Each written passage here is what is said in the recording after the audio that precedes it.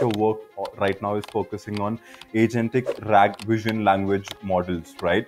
Why is multimodal AI becoming the exciting area of innovation right now? All these techniques like RAG or fine tuning, all these techniques we use so that we can reduce the hallucinations. Going back to our analogy of the librarian example, if I ask a question to a librarian and if he or she gives me a wrong book, no matter how much I read that book, I will never get the answer. So it's like that. So retrieval is the most important thing. As an enterprise or business leader, what I would recommend and what I always say to different customers that I speak to is first, you have to look into your data, how that data looks like. And second is avoid the noise and just focus on your core business problem and see that what is the best technique my business problem can be solved.